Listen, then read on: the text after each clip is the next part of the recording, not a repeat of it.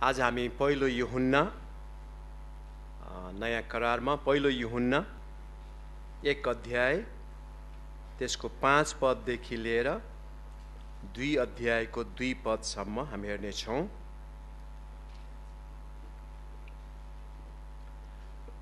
पहिलो यूहन्ना first epistle of John chapter 1 verses 5 through chapter 2 verse 2.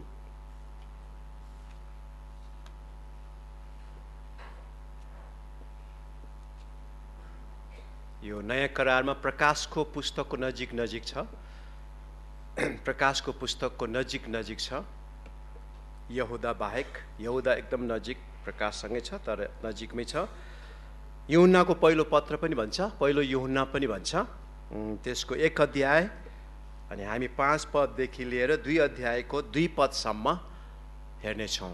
अहिले म एकचोटि पढ्छु अनि त्यसपछि यो खण्डबाट केही कुराहरू हामी सिक्नेछौँ। 1 John chapter 1 verses 5 through chapter 2 verse 1 and 2. पहिलो यूहन्ना 1 अध्याय 5 पददेखि 2 अध्यायको 1 र 2 पद पाउनुभयो होला। म पढ्छु। यदि पल्टाउन सकेन भने अब मलाई मात्रै सुन्नुहोस् है। कतिपल्ट आलु खन्नुभन्दा पनि गाह्रो हुन्छ बाइबल पल्टाउन। कहाँ छ थाहा हुँदैन, पल्टाएर म यहाँ छु भन्दैन है। त्यसको यहाँ छ भन्ने थाहा नपाएसम्म बाइबल पल्टाउन गाह्रो हुन्छ। त्यस कारण बाइबलको कन्टेन्ट भन्छ त्यो पनि कन्ठ गर्नुपर्ने हुन्छ। मत्ती, मर्कोस, लुका, यूहन्ना, प्रेरित भनेर प्रकाशित किताबसम्म नै हामीले कन्ठ गरिराख्यौँ भने हामीलाई भन्ने बित्तिकै पल्टाउन सहिलो हुन्छ। नत्र भने बरु आलु खन्न सहिलो हुन्छ, बाइबलको पद निकाल्दा धेरै गाह्रो हुन्छ। आउँदैन, जति पल्टाए पनि जति खने पनि आउँदैन होइन। थाहा पाएपछि मात्रै पल्टाउन सक्छ। ल एकचोटि म फेरि भन्छु। कहाँ रे? पहिलो यूहन्ना कति अध्याय? 1 अध्याय कति पददेखि? 5 देखि 2 अध्यायको 2 पदसम्म। ल यसरी लेखिएको छ, यहाँ शीर्षक दिएको ज्योतिमा हिँड्नु।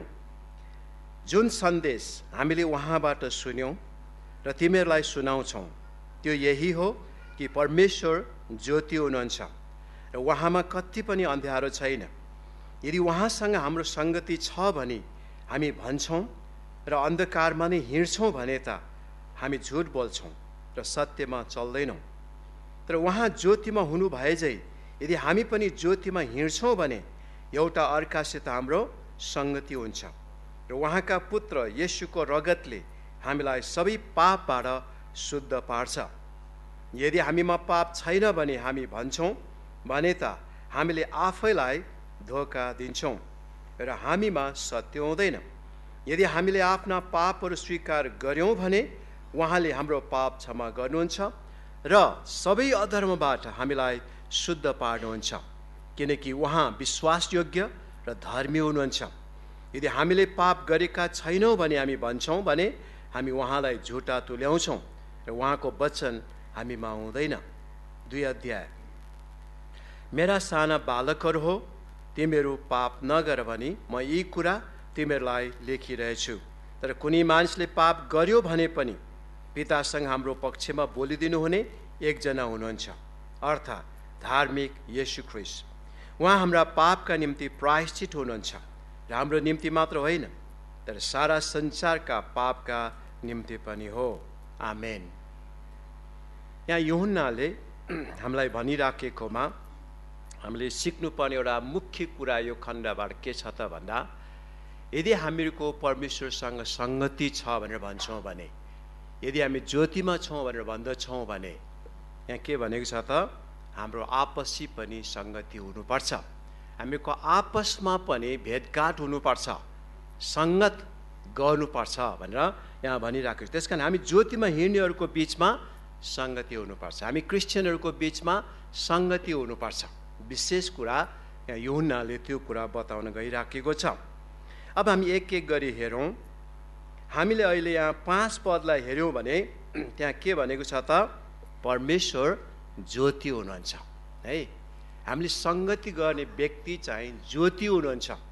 यहाँ 5 पदमा तपाईँले हेर्नुभयो भने यूहन्नाले भन्दछ जुन सन्देश हामीले उहाँबाट सुन्यौँ भनेको येशू ख्रीष्टबाट उनीहरूले सुने र तिमीहरूलाई सुनाउँछौँ जुन सन्देश उनीहरूले सुनेको अब हामीहरूलाई अनि यो पत्र पढ्ने मानिसहरूलाई सुनाइराखेको छ त्यो यही हो त्यो के हो भन्दा यहाँ भनेको छ परमेश्वर ज्योति हुनुहुन्छ र उहाँमा कति पनि अँध्यारो छैन परमेश्वर ज्योति हुनुहुन्छ त्यही सन्देश उनीहरूले सुनेको थियो त्यही कुरा आज हामीलाई पनि सुनाउँदै छन् यो कुरा हामीले बुझ्नु पर्यो परमेश्वर ज्योति हुनुहुन्छ उहाँमा कुनै पनि कुरा अँध्यारो छैन ज्योति भनेको चाहिँ हामीले अर्थ लगाउँदा बुझाउँदाखेरि के हो त भन्दा नैतिक कुराहरू इमान्दारी कुराहरू सत्य कुराहरू असल कुराहरू भलाइ कुराहरू परमेश्वरमा छन्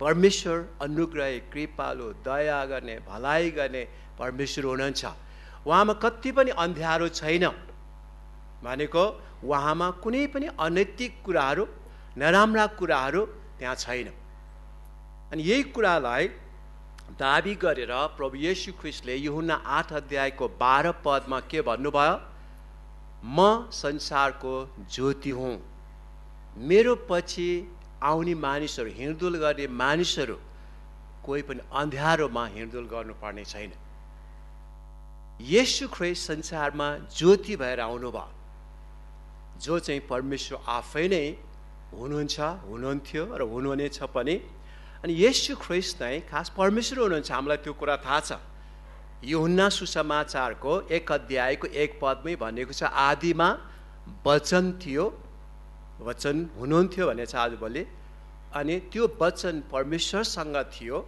अथवा हुनुहुन्थ्यो र त्यो वचन खासमा परमेश्वर नै हुनुहुन्छ भनेर भनेको छ अनि 14 पदमा गएर 1 अध्यायको 14 पदमा के भनेको छ त्यो वचन जो परमेश्वर देह हुन आएको छ शरीरमा जन्मिएको छ त्यो जन्मिएको व्यक्ति देहमा जन्मनु भएको व्यक्ति चाहिँ ख्रीष्ट येशू हुनुहुन्छ है ख्रीष्ट येशू परमेश्वर नै हुनुहुन्छ त्यसै कारण उहाँले म परमेश्वर हुँ भन्नुको सत्तामा उहाँले भन्नुभयो म संसारको ज्योति हुँ परमेश्वर हुँ अनि विभिन्न प्रकारले उहाँले परमेश्वर नै आफै परमेश्वर हुनुहुन्छ भन्ने कुरालाई धेरै प्रकारले बुझाउनु भयो दाबी गर्नुभयो अब्राहम हुनुभन्दा पहिलादेखि नै म थिएँ होइन यूहन्ना 8 अध्यायको 58 पदमा त्यो कुरा दाबी गरेको छ अनि मान्छेले बुझ्न गाह्रो भयो अब्राहम हुनुभन्दा पहिलादेखि थियो अरे त्यहाँ थियो पनि होइन छु भन्नुभयो यो ग्रामर मिलेन जस्तो लाग्यो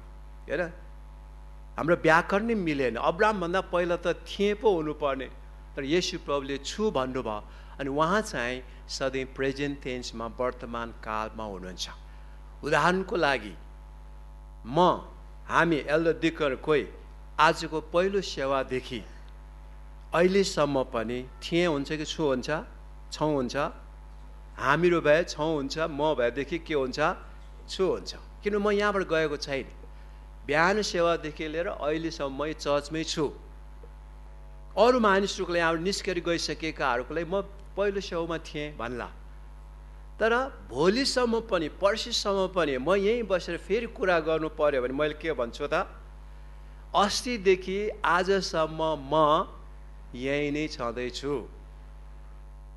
अब्राहम हुनुभन्दा पहिलादेखि नै ख्रीष्ट येशू हुनुहुन्छ हाम्रो भाषामा हुनुहुन्थ्यो तर उहाँको निम्ति हुनुहुन्छ हिजोदेखि बसिराख्नु भएको आजसम्म पनि बसिरहनु भएको छ थियो होइन प्रेजेन्ट टेन्समा उहाँ हुनुहुन्छ उहाँ परमेश्वरको दाबी विभिन्न प्रकारले उहाँ गर्नुभयो अहिलेको हामीले हेर्न खोजेको एउटै मात्रै कुरा चाहिँ परमेश्वर ज्योति हुनुहुन्छ येशू ख्रीष्ट ज्योति हुनुहुन्छ तर आज त्यो ज्योतिमा हिँड्ने मानिसहरू प्रभुले भन्नुभए अनुसार कोही पनि अन्धकारमा हिँडडुल गर्नु पर्दैन अरे अन्धकारमा हिँडडुल गर्नु भनेको के हो त भोलि के होला कहाँ खाल्टो छ होला के हुने हो केही कुराहरू थाहा नहुनु अन्धकारमा हिँड्नु भनेको के हो अगाडि त्यहाँ ढुङ्गा भएको पनि थाहा हुँदैन खाल्टो भएको पनि थाहा हुँदैन अनि एकदमै डरसँग अन्यलमा हिँड्नुपर्ने हुन्छ तर ख्रीष्ट येशूलाई विश्वास गरेका मानिसहरू चाहिँ ज्योतिमा हिँड्ने भएको कारणले गर्दाखेरि परमेश्वरले नै पनि हामीलाई अगुवाई गर्ने भएको कारणले गर्दा पवित्र आत्माले हामीलाई अगुवाई गर्ने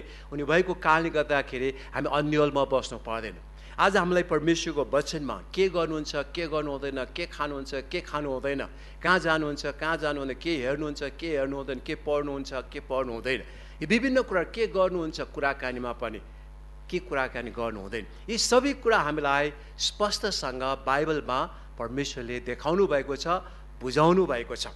त्यसकारण हामी अन्ध्यारोमा के गर्ने होला, परमेश्वरलाई चाहने मनपर्ने के होला, परमेश्वरलाई मन नपर्ने के होला, यो अहिले खोजी गर्नुपर्ने आवश्यकता हामीलाई छैन। परमेश्वरले उहाँको इच्छा प्रकट गरिदिइसक्नु भएको छ। परमेश्वरलाई मन नपर्ने कुराहरू उहाँले गरिदिइसक्नु भएको छ। आज हामीले सबै कुराहरू बुझेका छौँ, प्रभुको वचनबाट हामीले सिकेका छौँ। त्यस कारणले गर्दा अन्ध्यारोमा अब हामी हिँडडुल गरिरहन पर्दैन। त्यो भनिसकेपछि प्रभुले फेरि मत्ती 5 अध्यायको 14, 15, 16 पदमा भन्नुभयो, अब तिमीहरू संसारका ज्योति हौ। हामीलाई उहाँले अब ज्योतिको उपनाम दिनुभएको छ, उपमा दिनुभएको छ है। हामीहरू अब संसारका ज्योति हौ। उहाँबाटको ज्योति, उहाँबाटको सङ्गतिबाट पाएको कुरा, आशिषको कुरा अब हामीहरू चम्काउनुपर्छ। अब हामीले मानिसलाई देखाउनु पर्छ परमेश्वर ज्योति हुनुहुन्छ भनेर, हाम्रो सङ्गति ज्योतिसँग छ भनेर, हामीहरूको सम्बन्ध ज्योतिसँग छ, परमेश्वरसँग छ भनेर हामीले आज मानिसहरूलाई देखाउनु पर्छ, तिमीहरू संसारका ज्योति हौ। अब हामीले पहिला प्रभुलाई नै चिनेका छ कि छैनौँ, त्यो एउटा कुरा हो। सुरु बेसी कुरा त त्यहाँबाट सुरु हुन्छ होइन। हामीले प्रभुलाई चिनेकै छैनौँ भनेदेखि, प्रभुसँग हाम्रो सङ्गति नै भएको छैन भनेदेखि हामी ज्योति हुन सक्दैनौँ। पहिला परमेश्वर ज्योति हुनुहुन्छ, त्यो ज्योति आज येशू ख्रीष्टमा भएर आउनुभएको छ। उहाँ संसारको ज्योति हुनुहुन्छ अनि उहाँले भन्नुभएको छ उहाँसँग सङ्गति गर्ने मानिसहरू उहाँको क्यान्डल लाइटमा, उहाँको मैनबत्तीसँग हामी नबलेको मैनबत्ती यसरी जोडिदिँदा के हुन्छ त, हामी बल्छौँ। उहाँसँग त्यो सम्बन्धमा त्यो मैनबत्ती बले जस्तो हाम्रो सम्बन्धमा त्यो जोडिएको छ के, त्यो जुन चाहिँ के भन्छ, त्यो अब जुन बोल्नुपर्ने कुरा छ होइन, त्यो हामी उहाँसँग सम्बन्ध गाँसेर त्यो ज्योति हामीले पाएका छ कि छैनौँ। यसलाई नयाँ जन्म पनि भनिन्छ। ख्रीष्ट येशूमा विश्वास गर्ने मानिसहरू, नयाँ जन्म पाएका मानिसहरू, उहाँसँग सङ्गति गर्ने मानिसहरू, उहाँसँग समय बिताउने मानिसहरू चाहिँ यो ज्योतिको रूपमा छ। आज तिमीहरू संसारमा ज्योति भएर चम्काउनु पर्छ। तिमीहरूको ज्योति यस संसारको मानिसलाई देखुन् भनेर भन्नुभयो। के हो त यो संसारमा हाम्रो ज्योति देखिने कुरा? 16 पदमा उहाँले भन्नुभयो, मत्ती 5 अध्यायको 16 पद पल्टाउनु पर्दैन। त्यहाँ के भन्नुभयो त भन्दा, तिमीहरूको ज्योति समाजमा चम्कने भनेको तिमीहरूको सुकर्महरू हुन्। तिमीहरूको सुकर्म भनेको के हो? असल कामहरू हुन्, तिमीहरूको असल व्यवहार हुन्, तिमीहरूको भलाइ कामहरू, तिमीहरूको सबै राम्रा कुराहरू समाजको मानिसलाई तिमीले गरेकोबाट तिमीहरूको ज्योति चम्कन्छ। त्यसको अर्थ के हो? तिमीहरू ज्योतिका सन्तान, परमेश्वरका सन्तान, तिमीहरू क्रिस्चियनहरू हौ भनेर बाहिरको समाजले चिन्नेछन्। तिमीहरूको बोलीबाट, तिमीहरूको व्यवहारबाट, तिमीहरूको कामबाट, तिमीहरूको रहनसहनबाट, तिमीहरूको सहायताबाट मानिसले चिन्नेछन् तिमीहरू क्रिस्चियनहरू हौ, तिमीहरू येशूलाई पछ्याउने मानिसहरू हौ, ज्योति हौ। यो ज्योति त्यसै यहाँबाट चम्कने कुरा यहाँ गरेको त छैन, तर ज्योति चम्कने कुरा चाहिँ हामीको व्यवहार, हामीको जीवनी, हामीको बोली वचनका कुराहरू, हामीको कामको कुराहरू, सहायता गर्ने कुराहरू, हामीले त्यसबाट चाहिँ परमेश्वरको ज्योति हामी चम्काउनु पर्दछ। मानिसलाई हामीले ख्रीष्ट येशूको विषयमा बताउनु पर्दछ। मानिसलाई असल कुराहरू हामीले दिनुपर्छ। कोही मानिसहरू गरिब छ भने हामीले केही कुराहरूमा सहायता गरिदिनुपर्छ। कोही मानिसलाई केही खाँचो परेको छ भने हामीले केही कुराहरू दिनुपर्छ। अनि बिरामी छ भने हामी प्रार्थना गरिदिन्छौँ, सहायता गरिदिन्छौँ होला। विभिन्न प्रकारले हामीले यी काम कुराहरू गर्नुपर्दछ। अब त्यही कुरामा फेरि बाहिरको मानिसलाई हामीलाई आरोप पनि लाउन सक्छ, यिनीहरूले केही लोभ देखाउँदैछ है होइन, त्यस्तो खालको। तर हामीलाई बाइबलले दिनुभएको शिक्षै त्यही हो। अचम्म लाग्छ होला संसारको मानिस, हामीलाई पनि अचम्मै लाग्छ। रोमी 12 अध्यायको 18 देखि 20 पदमा पढ्नुभयो भने, यदि शत्रुलाई दुःख दिन चाहन्छौ भने, यदि शत्रुको टाउकोमा आगो राख्न चाहन्छौँ भने त्यहाँ के भनेको छ? हामीले के गर्नुपर्छ अरे? तिम्रो शत्रु भोकाउँछ भने खुवाऊ, तिर्खाएको छ भने पानी पिउन देऊ, तिम्रो शत्रु बिरामी छ भने अस्पताल लगिदेऊ, तिम्रो शत्रु आपतमा परेको छ भने सहायता गरिदेऊ। त्यो चाहिँ उसको टाउकोमा आगोको भुङ्रो राखेको बराबर हुन्छ अरे। सहायता गरेर पनि कहाँ आगो राख्छ भने जस्तो हामीलाई लाग्ला होइन। शत्रु त बिरामी भएको अहिले भर्खर ठिक परेछ भनेर कति हामी विश्वासहरू पनि हिँड्नुलाई क्रिस्चियनहरू पनि त्यस्तो होला फेरि होइन। त्यो चाहिँ होइन। हामीलाई प्रभुले दिनुभएको शिक्षा चाहिँ के हो? आफ्नो छिमेकीलाई आफूलाई जस्तै नै प्रेम गर। आफ्नो शत्रु भोकाएको छ, दुःख पाएको छ, गाह्रो अवस्थामा छ, असहाय अवस्था छ भने सहायता गर, खुवाऊ, मद्दत गर, त्यो भनेको छ। त्यो गर्दा आगोको भुङ्रो राखे जतिकै उसलाई लाज पर्छ अरे, अप्ठ्यारो हुन्छ अरे। खासमा आगोको भुङ्रै पर्ने भने तर यहाँ असह्य हुन्छ अरे। यो मान्छेकै हातबाट पानी पिउनु पर्यो हेत्तेरिका भन्ने जस्तो होइन। मान्छेलाई त्यस्तो हुन्छ नि, शत्रुको हातबाट पानी पनि पिउन नपरोस् भन्छ नि। तर हामी खासमा होइन उनीहरूको लागि शत्रु होइन, तर उनीहरूले सोचेको चाहिँ हामी शत्रु, तर हामीहरूको लागि चाहिँ सबै मित्र हो। हामी त सबैलाई बराबर रूपमा प्रेम गर्ने, बराबर रूपमा सहायता गर्ने। हामीहरूको लागि कोही पनि शत्रु छैन। खासमा जति मान्छेले घृणा गर्छ हामीलाई खुसी लाग्छ। किन? कस्तो खालको मान्छे बोला जस्तो छ भन्ला हामीलाई होइन। जति घृणा गर्छ, जति सताव दिन्छ, जति नराम्रो गर्छ, उति नै प्रभुले भन्नुभएको छ मत्ती 5 अध्यायमा 9-10 पदमा के भन्नुभयो? आनन्द मनाऊ अरे, खुसी हो अरे। कस्तो खालको बौलाहरू रहेछ। जति गाली गरे हे हे हाँसिरहेको, जिस्कायो क्या भने जस्तो पनि लाग्ला, तर खासमा उनीलाई जिस्काएर हाँस्यो त होइन। प्रभुबाट पाउने इनामको कुरा थाहा गरेर, परमेश्वरले दिनुहुने इनामलाई, आशिषलाई याद गरेर उनीहरूले गाली गरेकोमा आशिष छ, उनीहरूले सताव दिएकोमा हामीलाई आशिष छ। प्रभुले त त्यो मुकुट राखिदिनु भएको छ। जति गाली पाउँछौँ, जति दुःख पाउँछौँ, जति सताव हामीलाई आउँछ, त्यति नै प्रभुबाटको आशिष छ भन्ने कुरा हामीलाई थाहा भएको कारणले गर्दा अनि हामीलाई आनन्द आउँछ। विचारलाई थाहै छैन भन्ने हुन्छ नि हामीलाई त होइन। विचारलाई थाहै छैन, थाहै नपाएको कारणले गर्दाखेरि दुःख दिएको, गाह्रो बनाएको भन्ने हामीलाई थाहा छ। हाम्रो कोही पनि शत्रु छैन, तर उनीहरूको लागि हामीलाई शत्रु जस्तो लाग्न सक्छ।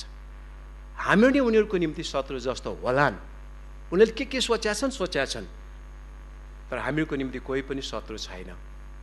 रोमीकै किताबमा नै भनेको छ, सकेसम्म सबैजनासँग मित्रतामा रहौ, मिलापमा रहौ।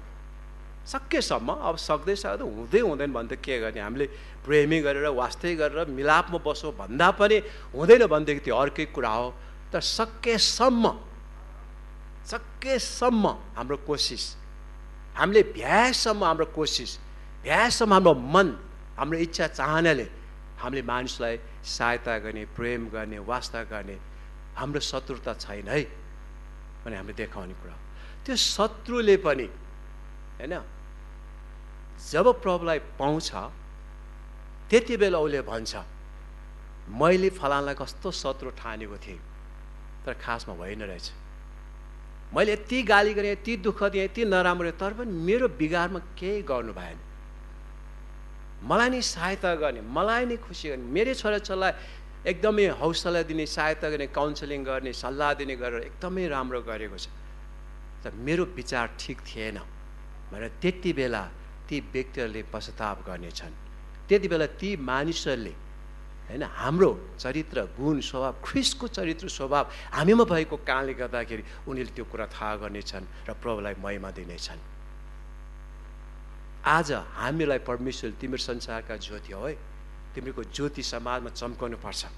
तिमीहरूको सुकर्म, असल काम, राम्रो व्यवहार, राम्रो सबै कुरामा सहायता गर्ने कुरा हामीले गर्नुपर्छ है भनेर यहाँ अहिले हामीलाई भन्नुभयो। तर हामीले बुझ्नुपर्ने कुरा सबभन्दा पहिला परमेश्वर प्रेम, परमेश्वर ज्योति हुनुहुन्छ।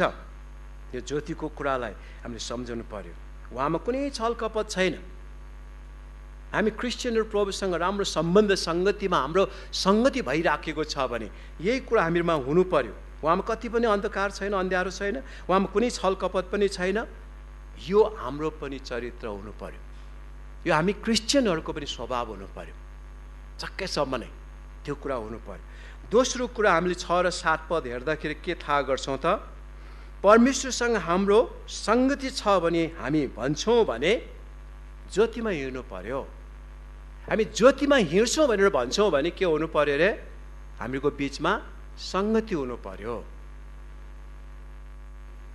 परमेश्वरसँग संगति छ भनेर भन्छौँ तर अन्धकारमा हिँड्छौँ। परमेश्वरसँग मेरो सम्बन्ध छ, संगति छ, प्रार्थना गर्छु, बाइबल अध्ययन गर्छु भनेर भन्छौँ तर हाम्रो व्यवहार, हाम्रो काम कुराहरू चाहिँ के छ? नराम्रो छ, अन्धकार छ। यहाँ तपाईँले पढ्नुहोस् त के भन्छ, यदि उहाँसँग हाम्रो संगति छ भने हामी भन्छौँ र अन्धकारमा नै हिँड्छौँ भने त परमेश्वरसँग संगति गर्ने मान्छे कसरी अन्धकारमा हिँड्न सक्छ भनेपछि अन्धकारमै हिँड्छ भने चाहिँ त्यसले कोसँग संगत गरेको त? उसँग कोसँग सम्बन्ध उसको भइराखेको छ त? बाइबल नै पढे तापनि, प्रार्थना गरे तापनि उसको जीवनबाट हामीलाई के थाहा हुन्छ? साँचो परमेश्वरसँग उसको संगति भएको छैन होला। बाइबल पढ्दाखेरि पनि रिस उठ्दै पढ्या होला, यो बाइबल पनि यस्तो यस्तो लेख्छ, त्यो 17लाई त मलाई त भनेर होइन। अब त्यस्तो बाइबल पढाए पनि होला कतिको। प्रार्थना गर्दा प्रभु त्यसको खुट्टा भाँचिदिनुहोस् भने मलाई त मनै परेको छैन, त्यस्तो प्रार्थना पनि होला। अब प्रार्थना त गरेको छ, बाइबल पनि पढेको छ, कुन सन्दर्भमा कसरी पढ्यो बाइबल? अब परमेश्वरसँग संगति छ भन्छ, अन्धकारमा हिँड्छ अरे भनेपछि प्रभुसँगको राम्रो सम्बन्धमा, संगतिमा त्यो मान्छे हिँडेको छैन। हाम्रो व्यवहारले देखाउँछ होइन। हाम्रो व्यवहार ठिक छैन भने परमेश्वरबाट हामीले केही पनि पाएका छैन।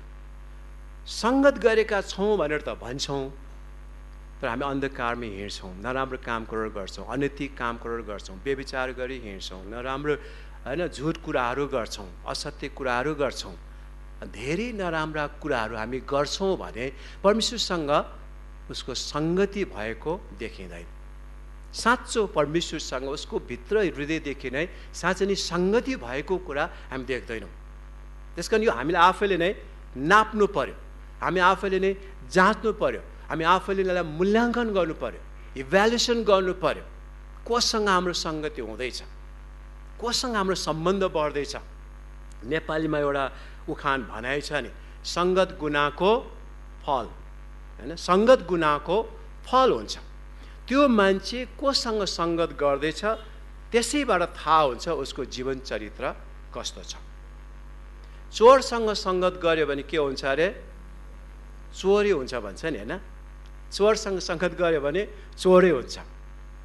कतिपयले हामी सानो सानो हुँदाखेरि आलु चोर्न जाने, भोगटे चोर्न जाने, के चोर्न जाने, अनि डर लाग्यो म त चोर्दिनँ है, चोर्नु पर्दैन, ऊ बाटोमा बसी पिक मात्रै गर्ने क्या भन्छ। अनि उनीहरू चोर्नु जान्छ, आफू चाहिँ बाटोमा बसिरह, अनि चोर ल्याएको सबै फेरि थुपार ल्याउँछ होइन। फेरि हामी अन्त गएर आउँछ, यो हेरिराख्नु, अब के नाइ भने पनि नहुने, के भने साथी नै हुँदैन। अनि त्यसपछि अलिअलि गर्दै के हुन्छ त, अब सङ्गत गुनाको फल, त्यो त चोरी भएर जान्छ। त्यस कारणले गर्दा राम्रो मान्छेसँग हाम्रो सङ्गत छ भने के हुन्छ? राम्रै हुन्छ। असल व्यक्तिसँग हाम्रो सङ्गत छ भने असलै हुन्छ। यो हामीले सानो भनौँ हाई स्कुलमै पनि पढेको यो चुम्बक बनाउने तरिका है, तपाईँले कतिले पढ्नुभयो, चुम्बक बनाउने तरिका, फलामलाई पनि चुम्बक बनाउन सक्छ अरे। कसरी त भन्दाखेरि त्यो फलामलाई एक चुच्चोबाट त्यो चुम्बकको यस्तो लाइनमा घटेकी गऱ्यो भने अनि त्यो फलाम पनि पछि के हुन्छ अरे? चुम्बक हुन्छ। चुम्बकको गुण यसमा टाँसेर आउँछ अरे क्या। अनि यो फलाम हो तर पनि अरू सानो सानो पिनहरू किल्लाहरूमा यसो गऱ्यो भने त्यसमा टाँसिन्छ। ख्रीष्ट येशूसँग परमेश्वरसँग हामीहरूको सङ्गति पनि घोटेकै। फलाम त चुम्बक बन्न सक्छ भने होइन, बाँदरलाई त नचाउँछ भन्छ नि, बाँदरलाई नचाइदिन्छ। कान्छी नाच भने पिपी गरेपछि अनि घाँग्रो लगाइदिया हुन्छ, यसो लट्ठीको इसारमा हुन्छ अथवा के भन्छ भनेअनुसार नचाइदिन्छ।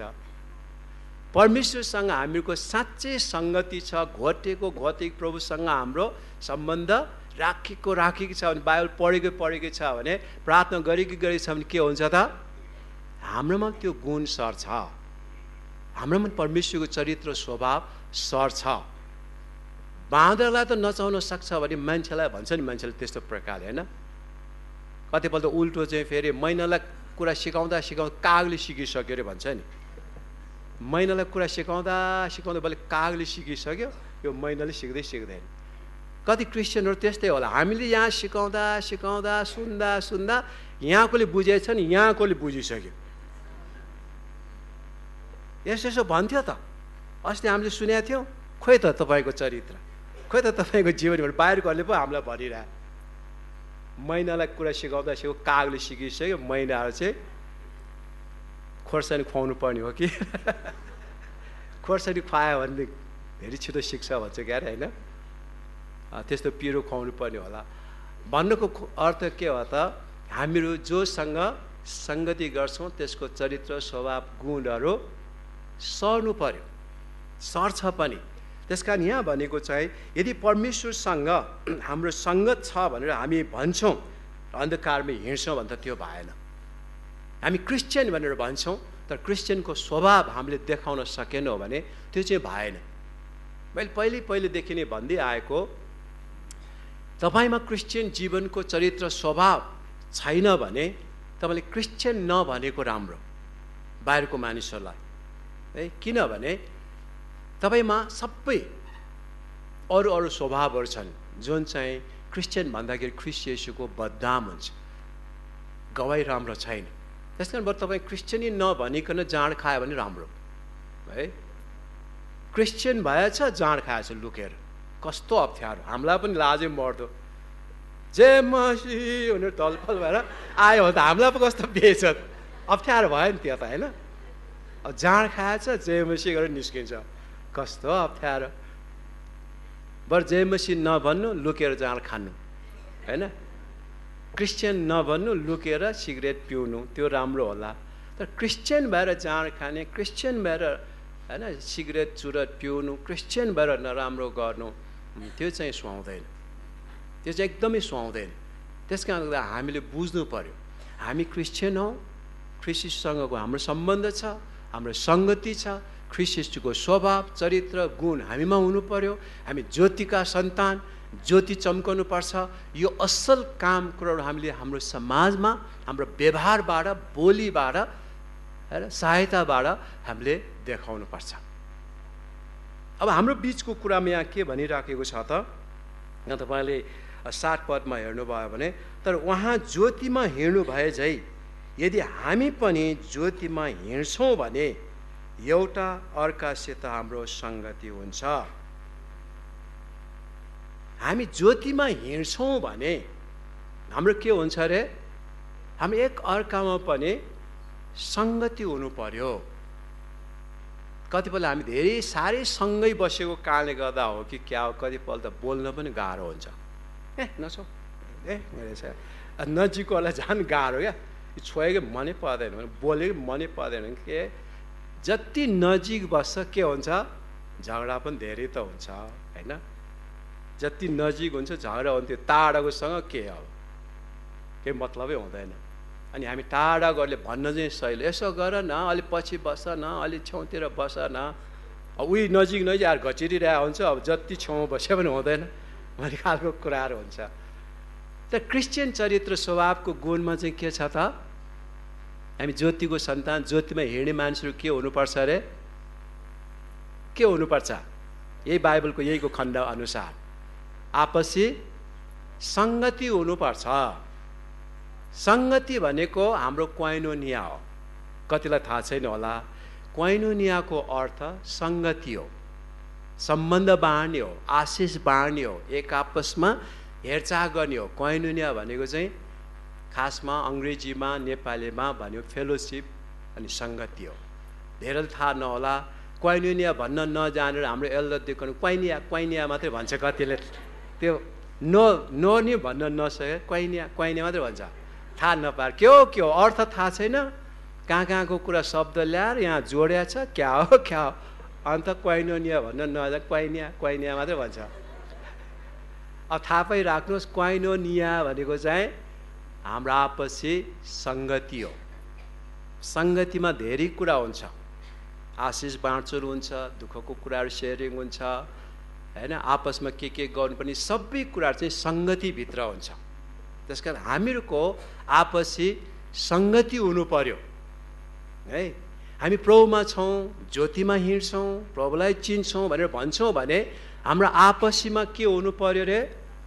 संगति हुनु पर्यो। तर संगतिको सट्टामा हाम्रो के हुन सक्छ? झगडा हुन सक्छ, मुखै हेर्न मन नलाग्ने हैन, नजिक देख्ने मन लाग्ने, उताबाट आइरहेको छ भने बोल्नु पर्ला भनेर, भेट्ला भनेर अप्ठ्यारो लागेर हामी चाहिँ केही किन्ने बानमा किन्नै नपरे पनि पैसा झिके जस्तो गरेर गरिरहेको हुन्छ। त्यो किन? मन नपरेर, शत्रुता बढेर हैन, आपसी प्रेम नभएर। प्रभुसँगको सम्बन्ध, प्रभुसँगको संगति, ज्योतिमा हिँड्ने व्यक्तिहरूको एउटा चिन्ह के हुनु पर्यो? संगति हुनु पर्यो। प्रभुसँग संगत गर्ने, ज्योतिमा हिँड्ने भन्ने मान्छेको हाम्रो आपसी संगति हुनु पर्यो, मेलमिलाप हुनु पर्यो, सहायता गर्ने भावना हुनु पर्यो। तेरो र मेरो भन्दा पनि बेसी हाम्रो भन्ने कुरा हुनु पर्यो हैन। हामीले जे सक्छौँ, जति सक्छौँ हामीले सहायता गर्न सिक्नु पर्यो। परिवारमै त्यसो होला हैन, हाम्रै चर्च ठुलो परिवारमै त्यसो होला, आफ्नो सानो सानो परिवार, घर परिवारमा त्यस्तो होला। हामी परमेश्वरको ज्योतिमा हिँड्ने मानिसहरूको चरित्र, सम्बन्धको कुरा, संगतिको कुरा हामीले विकास गर्नु पर्यो। त्योभन्दा बाहेक मानिसलाई हामीले चिन्न सक्दैन। हामी परमेश्वरका छोराछोरी हौँ भन्ने कुरा बाहिरको देख्न सक्दैन।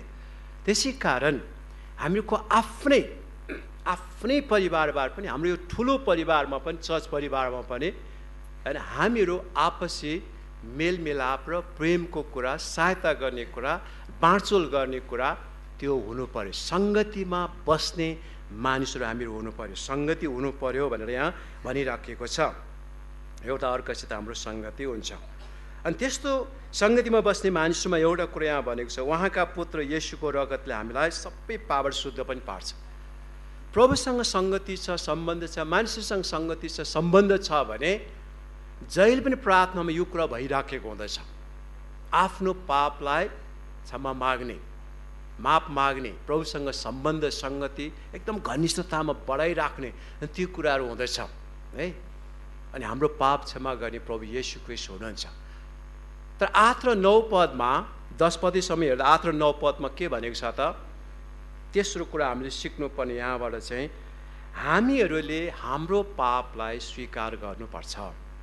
हामी पापी हौँ भन्ने कुरा स्वीकार गर्नुपर्छ। हामीले पापबाट पश्चाताप गर्नुपर्छ, रिपेन्ट हैन, रिपेन्ट गर्नु पर्यो।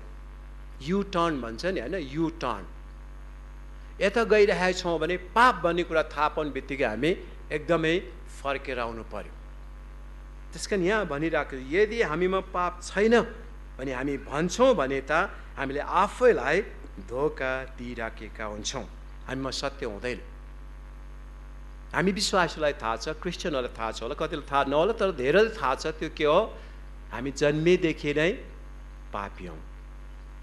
युहन्ना रे दाउदले पनि भजन सङ्ग्रह 51 अध्यायबाट हामीले हेऱ्यौँ भने आमाको गर्भदेखि नै पाप, अनि हाम्रो पापको कुराहरू परमेश्वरको नजरमा सधैँ झल्झल्दै अगाडि परिरहेको छ। हामी सबै मानिस जानेर नजानेर, बुझेर नबुझेर खासमा हामी पापी छौँ। कतिलाई लाग्छ मैले पापै गरेको छैन, मैले कसैको चोरी गरेको छैन, मैले कसैको केही लिएको छैन, बरु मैले दिएको छु भन्ने कुराहरू पनि होला।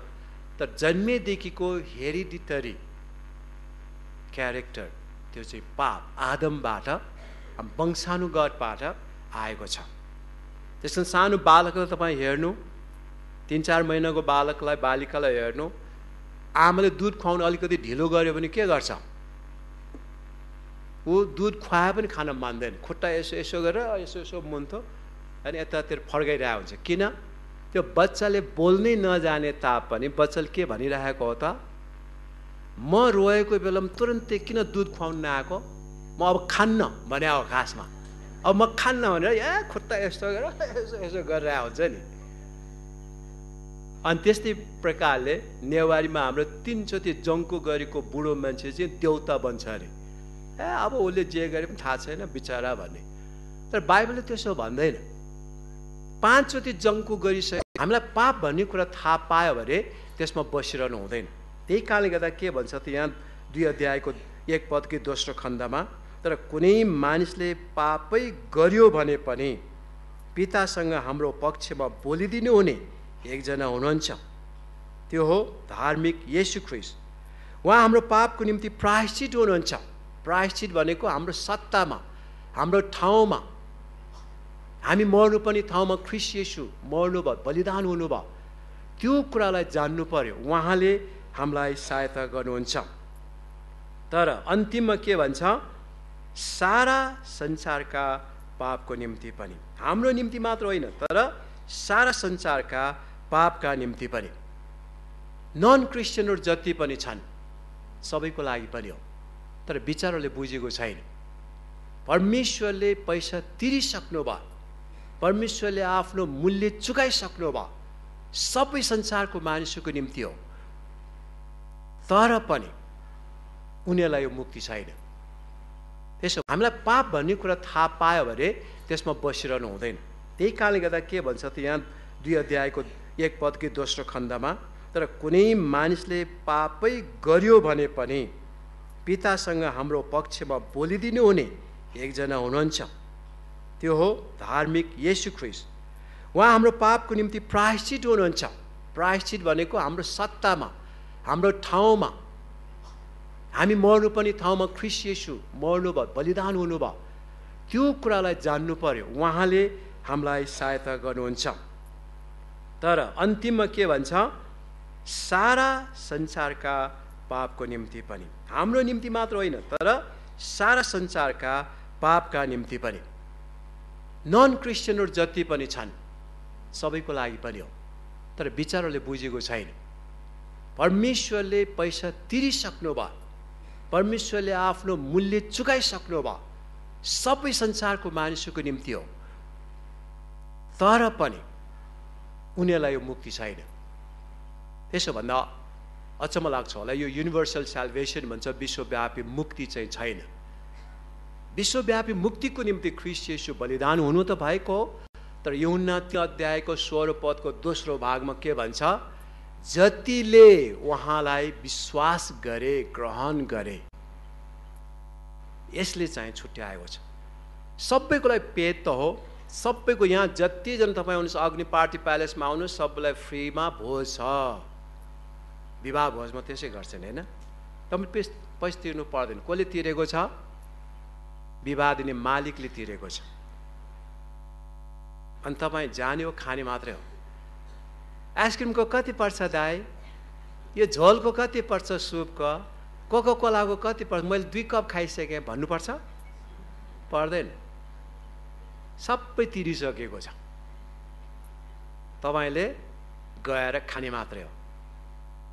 येशू ख्रीष्ट सबै मानिसको निम्ति मर्नु त भयो, रगत बहाउनु पनि भयो, छुटकाराको नि मूल्य पनि तिरिसक्नु भयो। तर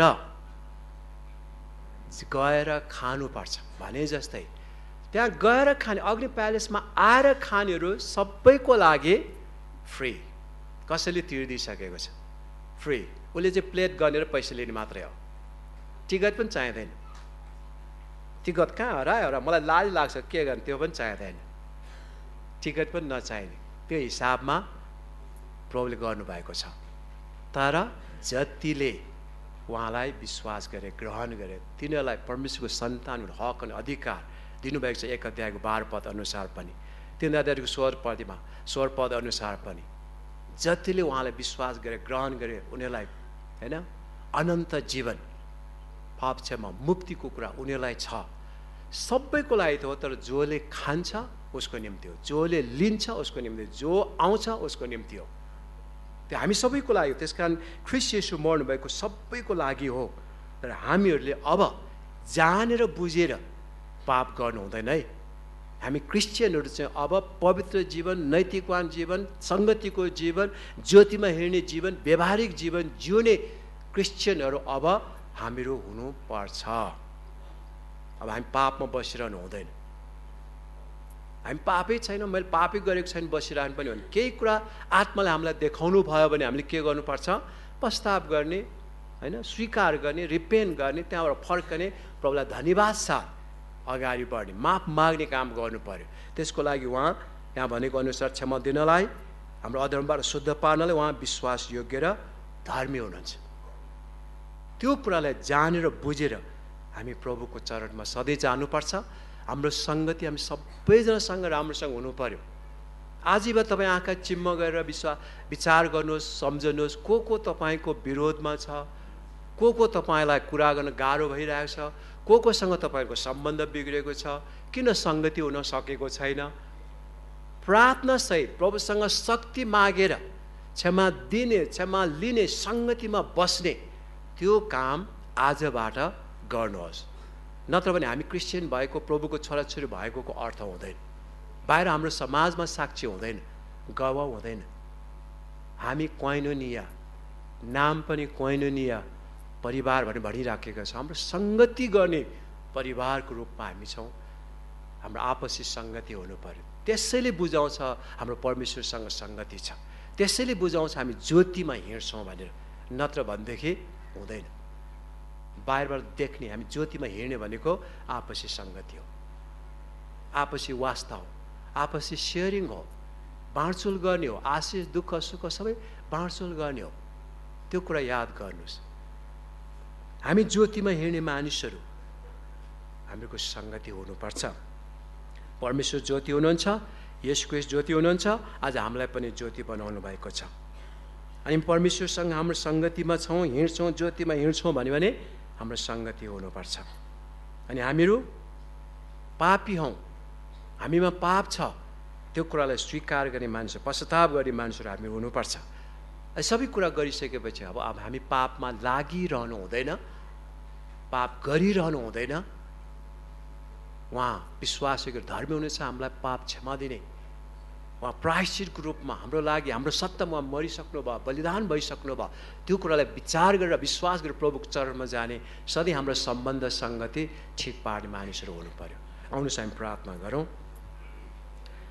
तपाईँ हामी विचार गरौँ, हामीको आफ्नै यो ठुलो मण्डली परिवारमा तपाईँको कोहीसँग सम्बन्ध बिग्रेको छ, सङ्गति गर्न सकेको छैन, बोलचाल छैन, होइन, त्यो विचार गरेर प्रभुसँग शक्ति मागेर हामी प्रभुसँग हिँड्ने, ज्योतिमा हिँड्ने मानिसहरूको एउटा सङ्गति हुनुपर्छ।